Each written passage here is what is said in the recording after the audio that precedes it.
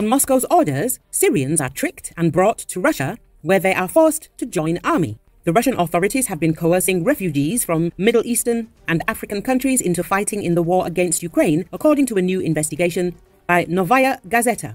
They reportedly do this by tricking the migrants with the help of the same intermediaries who have helped them send other refugees into EU countries through Russia and Belarus in recent years. Often the middlemen are from the same countries as the refugees themselves. Novaya Gazeta identified the man responsible for recruiting Syrians to come to Russia as Wassim al-Dimashqi, a Syrian man who previously worked as a recruiter for the Wagner Group.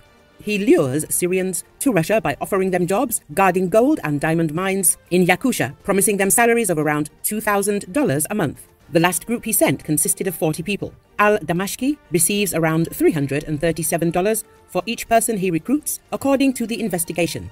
After arriving in Moscow, the recruits are reportedly met by another Syrian man named Akram Dib Taraf. According to Novaya Gazeta, he receives 320,000 rubles or $3,540 for each person who signs a contract with the Defense Ministry, though it's unclear who pays him. From Moscow, the Syrian recruits are sent to Yakutia, where they're split into two groups. One of the groups is sent south to Ulan-Ude for professional military training, while the others are sent to a field camp in western Russia, where they're trained as infantrymen. Despite not speaking Russian, the men are given contracts to sign in Russian, after which they're issued Russian passports.